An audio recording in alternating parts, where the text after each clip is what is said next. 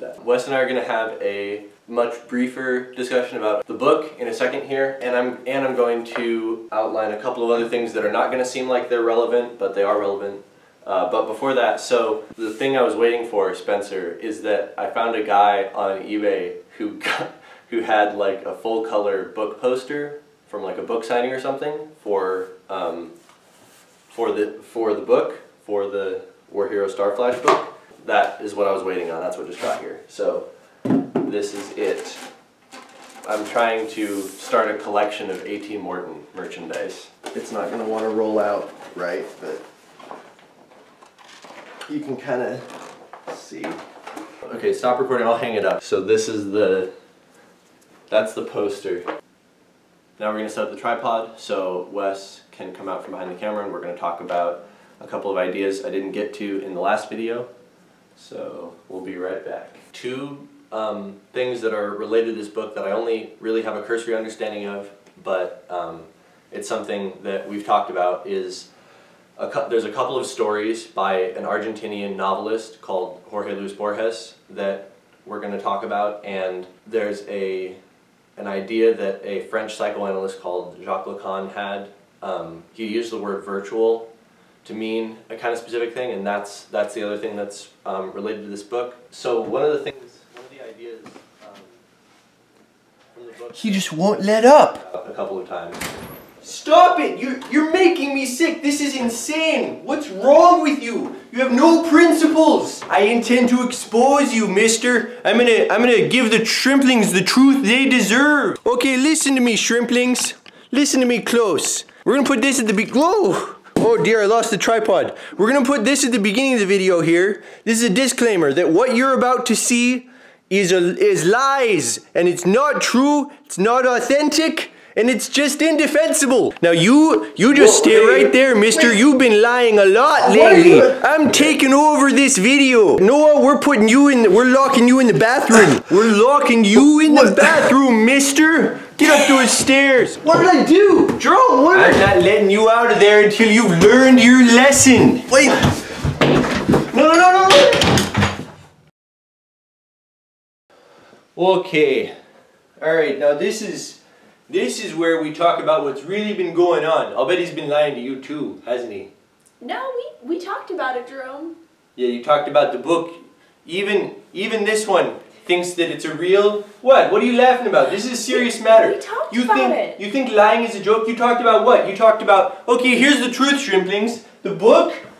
There is no book. It's fake. It's all fake. He made it all up. Here's the story. You think that's real too? It's not real. Nothing's real. Here's what he did.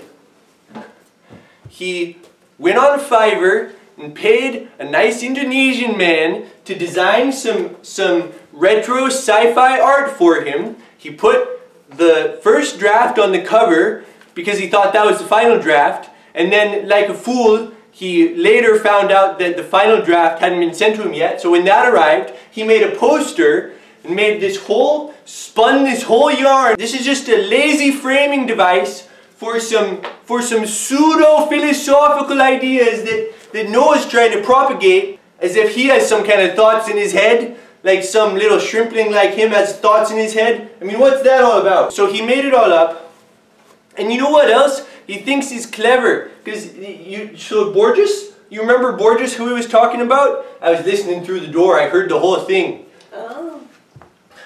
Why are you, is this not surprising to you? No, I told you, Noah already told me about this. What? No, you don't understand. He was lying about the whole, it's all made up. Yeah, I know he told you about, you know that? Yeah, I know. How'd you know that if he was lying to you? Because he told me.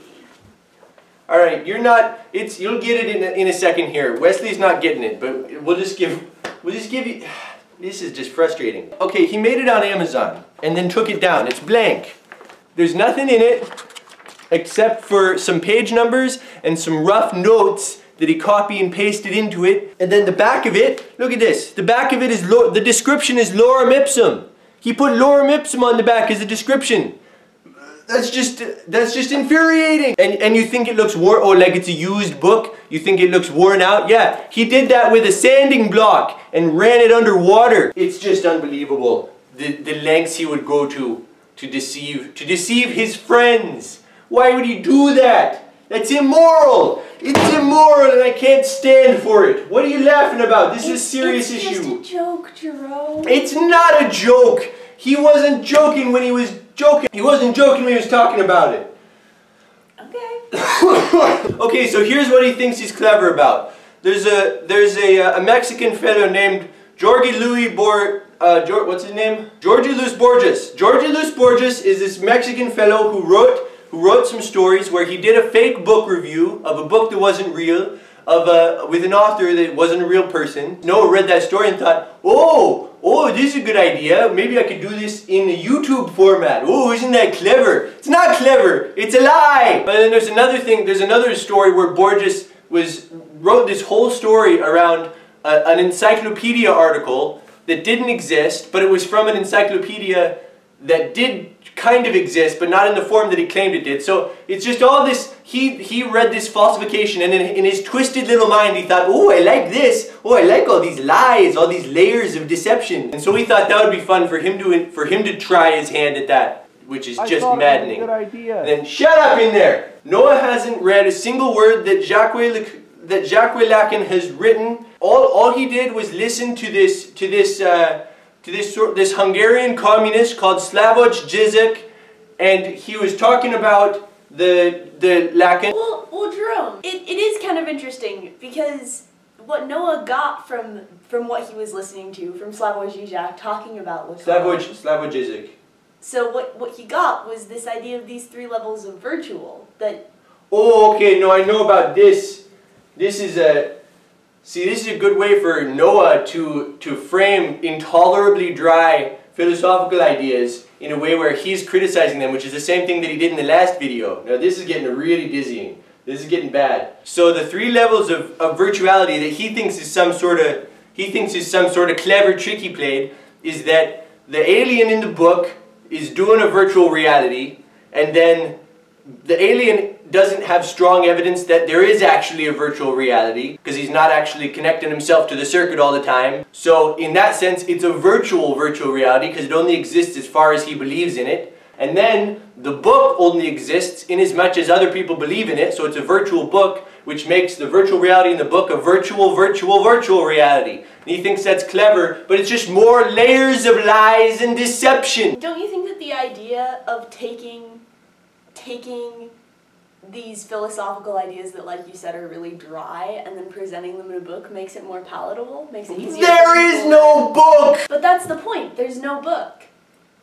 How is that the point? The book doesn't matter. It's just the ideas that matter. The book is just a Then why didn't he just say the ideas instead of lying? It's sometimes easier to communicate ideas when you frame them in a certain way. You think, oh, okay, so this is even less defensible. You're saying that he took philosophical ideas and tried to make them more palatable by lying to his friends. You know what? That's just narcissistic. He thinks that he's smarter than everybody. No. Don't you think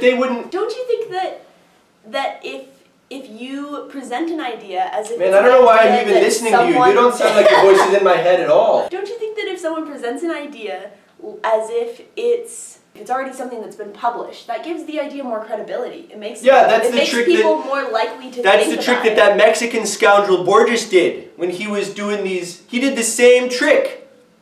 But much better. Well, yeah, we can't expect Noah to live up to. Hey, I feel like I actually executed this pretty well. Hey, shut up!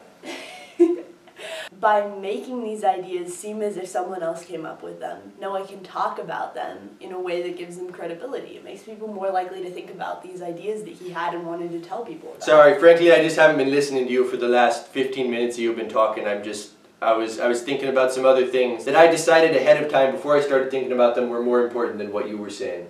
So I hope you said something worthwhile. I'll probably just end up cutting it out of the video, but thanks for your time there. And yeah, so I'm not letting Noah out of that bathroom for at least a couple weeks. He'll really cleanse his body by expelling only and not taking anything in. Well, hopefully he'll be dead, but if he's not dead, he'll be pure. So that's the plan there with Noah in the bathroom there. We might want to feed him just a little. No, you can't feed him. You can't feed him. That's like telling him what he did was okay. That's reinforcing the behavior because it does the dopamine systems in the brain. He's mining the dopamine in his brain when you give him the food, and so then he's going to think it was okay what he did, and it's not okay. He was lying. That's categorically unethical. Did you want to talk about the book? No, there is no book. That's why I put it in quotes, because it's not real. Okay, here's what I have to say about the book. It's not real. And you didn't find anything interesting or worthwhile in the ideas? Well, unfortunately I wasn't able to read it because it's not a real book. Well, but clearly if you know it's not real, you know that there were ideas that Noah had that he wanted to convey. I don't care about Noah's ideas. I care about my ideas because they're organized and rational. Alright, I'll tell you something, Westworld. Here's a good book. This is a real book. Look, there's actually words inside it. Look at that. I wrote this book. I wrote a real book. Noah wrote a fake book. This one's real, and it really has words, and it really has philosophical content in it. Why don't you go on over to Amazon and get yourself a copy of Jerome Anderson's Grand Amalgam of Aphorisms. Just like, I mean, don't you think so, Wesley? I mean, I know you're very attached to this idea of reality, I'm not attached to Jerome. it. What? Of this idea that your book is real and you are conveying ideas in Noah said it himself that the book, but the pages are blank. It's a virtual book. It's not a real book. This is a real book. It's got real ideas in it, and it's real interesting, and it'll help you. It's a self-help book. So just go get yourself a copy of Jerome Anderson's Grand Amalgam of Aphorisms. What are you laughing about? You just think everything's a joke. You postmodern nihilist communist piece of scum. You little shrimpling communist nihilist postmodern communist. Let it out, Jerome. Let it out. Are you patronizing me? No, I would never. You would never, but you are right now. That's a paradox. You didn't even detect that, did you, with your irrational little shrimpling brain? Jerome, are you okay? No, it's too horrible to say. I don't want to talk about it. Leave me alone. Jerome, what's wrong? The most intolerable thing is that he found out about Borges and Lacan and Zizek all from listening to podcasts. It's the most insufferable fact. I can't be under the same roof as him.